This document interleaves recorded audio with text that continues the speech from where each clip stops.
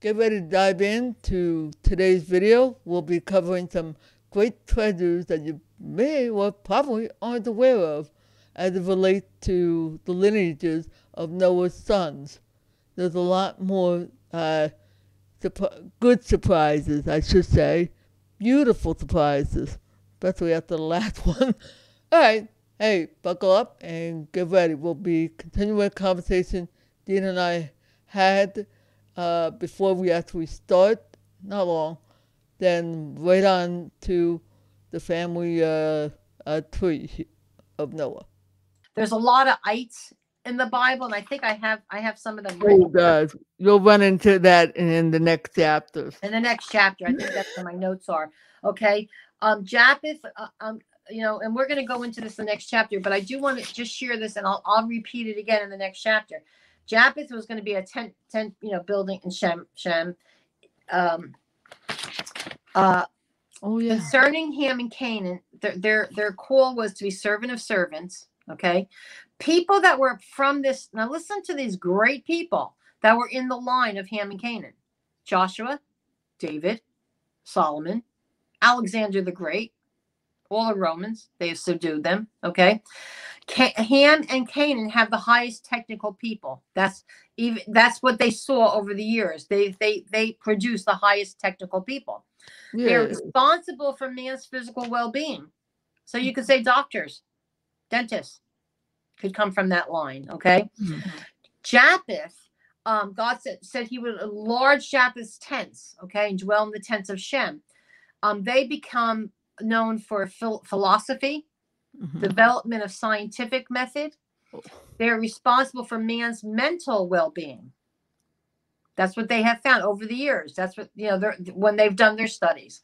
Okay, concerning Shem, blessed be the Lord God of Shem. Shem's descendants were from Abraham to Jesus.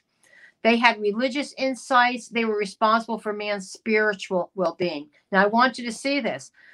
Ham and Shem are body, Japheth, soul, and Shem was spirit. Yep. What they were putting for, and I do have. I mean, we could go through this in the next chapter too, because there's, but I could show you where some of these countries were. What countries? Oh, that's the next chapter, definitely. That's the next chapter. That's like amazing, to do that. But I want you to know something. Noah had no more spiritual accomplishments in the last 350 years of his life. Nope. He did so much in the beginning. And I want to say it's not how we start out the race. It's how we end it. Yeah. So we've got, what's going on? Like just a rhetorical question. What's going on in your life? Where are you with God? What are you doing for God? Mm-hmm. What are you at the altar?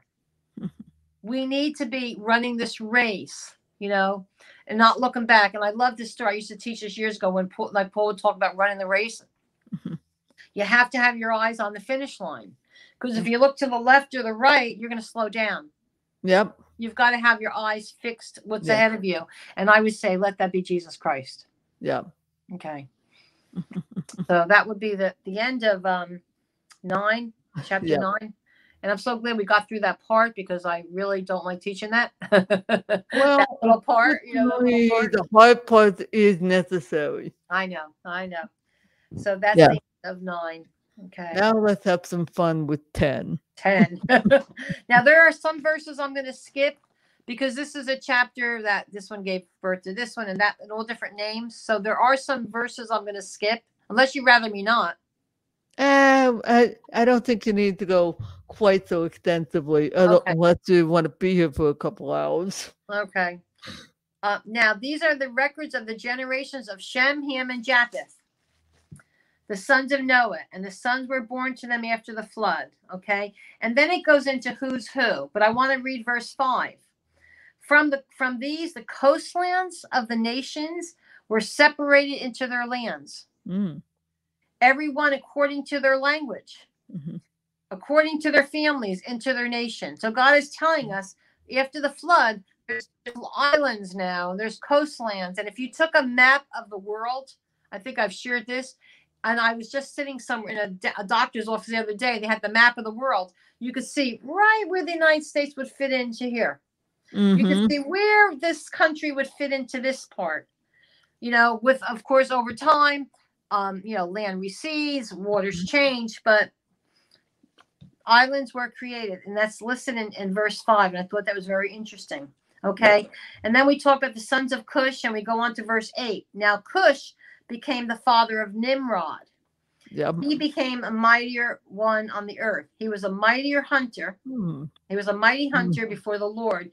Therefore it is said, like Nimrod, a mighty hunter before the Lord. Okay. Nimrod was not a good guy. Okay, just so I don't know if you know that, but he wasn't really. He hunted men as well as animals. Okay, and he was the first one that he was part of building a Babylon. Okay, a Babel is and that's a foreshadow of the Antichrist. Okay, in the word and that city, he led the first organized rebellion against God, Nimrod. First organized rebellion against God on earth. I'm not talking about Satan's rebellion, but I'm talking about on earth. He was the first one to form that rebellion. Okay, and we have to say, and I do want to say this because you touched on this. All human beings are equal, despite nationality, color, or race. God created all of us the same. Yeah. He really did. And it's so funny because I have a black daughter-in-law. Oh. She's exotic and she's gorgeous. She's married to my son. And I look at her and I don't even see color. I just went on vacation with her parents. I love her parents. When you love people, it covers color. You don't even see it. You really don't see it. Okay, I just wanted to insert that, all right? So Babylon alone stands for every false religion, false doctrine, every false way. It is referred to in the Bible as the great whore, the mothers of harlots, and the abomination of the earth. Okay, so here we're talking about Nimrod right now. Okay, he also built Nineveh. If you go down to verse 11, okay, it says, and he built Nineveh. Now, if you know anything about Nineveh, God sent Jonah to Nineveh to get them saved because they were wicked people. They were ungodly and unrighteous. Okay, so God sends Jonah to reach this town of Nineveh, the city of Nineveh. So, and he's responsible for all of this, Nimrod. Okay, and then we have different things who became the father of this person and that person. But there's so many of those that I don't want to go over all of that. Oh yeah. One person that you could mention is the gentleman who is in Hebrew was named Egypt. Egypt. Okay. Yeah, the guys who build all those wonderful pyramids and the Great Sphinx. Wow. Like you said, they're the builders, and then they were and also a learning center. Wow. And also through that line, you have people who founded the nation of what we call Ethiopia. Yes. All kinds of fantastic places. Yeah. And Ethiopia was not somebody to sneeze at. No. They were actually a very powerful nation. Yes, they were. Right. Yeah. Yep. So I wanted to speak about that, okay? And I did want to talk about the organized rebellion. The other thing that these are the families of Noah according to their genealogies by their nations. Out of these nations were separated on the earth after the flood. I told you that they're, but I want to give you some notes on this chapter, okay? What is it? Okay. Mm-hmm. The thing I wanted to talk about were the ites, the ites, because they're the Hittite, okay. And the Girgashite. Yes, right, and the Canaan's descendant. Okay, so these are all descendants. Okay, these become Israel's greatest enemies, and this is in verse 16 to 18. It's talked about. Okay, and I'm just going to tell you what they mean. All right, a Hittite usually brought confusion, fear, violence, and discouragement on somebody. Okay, so in the spiritual realm, we look at that. The Jerusites, unknown, forgotten, overlooked people, corruption. That was kind of like, well, we know these people exist, but they're not important to us. That's what they were. The Amorites were pride, boasters of self.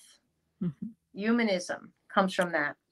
The Hivites were to give life to sin and perversion. It was a birth sin. The Perizzites were separators, idolatry, mix and mingle. The Canaanites were the root to humiliation, shame, greed, and lack. And the Jebusites meant to trample down underfoot and rejection. So that's what came out of that line, a lot of these things. And it's very interesting because we're going to go to the Tower of Babel next, okay? Oh, yeah. But I would like to just go over this in 10, just because I think it's interesting. Oh, yeah. Some of the countries that they say come from Japeth are Germany, Russia, Persia, Greece, Italy, Armenia, Spain, and Cyprus. And even Rome, actually, Romans, the Hittite. The Roman, right, because that would come under Italy. Yes, you're absolutely right. The descendants of Ham were Ethiopia, Egypt, Africa. Africa is where my heart is. I love Africa. I've been there so many times. The African people are the most beautiful people. You know, they're really beautiful. Purity is what I saw in Africa. Okay. The Canaanites of Palestine, Babylon, Assyria, Phoenicia, the Hittites, the Jebusites prior to David's rule. You know, it gets a little specific here. The Philistines, and possible founder of the Oriental people. They believe that comes from Ham's generation. Oh, wow. Yeah. And from the descendants of Shem, through Abraham, Isaac, and Jacob, the nation Israel. Through Abraham, Ishmael, and Esau, the Middle East Arab countries. So that's what it's believed where people where if I haven't said a certain country, it's because they don't know. Yeah. You know, it's not recorded anywhere, a certain country. But I think these are interesting things to learn and know. You know, I just think they're really interesting.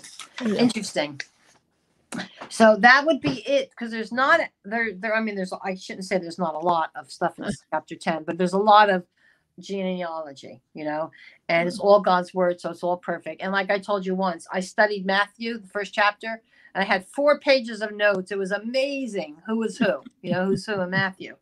But I didn't do that with all of these things. Anything you want to add to chapter 10? No, not really. I think we pretty much did 10 pretty good. Okay. And I do hope you're enjoying today's video, and hope you found the treasures that was alluded to be of value and interest. The next chapter, which you'll receive shortly when published, is chapter 11, where we'll talk about the Tower of Babel. Oh boy, get ready for some interesting revelation, which I think you'll enjoy. Check the playlist to see what you may have missed. Be sure to subscribe to get notified of when chapter 11 and future videos become available. The playlist will automatically be updated each time they become available. All right. Hey, have a blessed day. See you when I see you.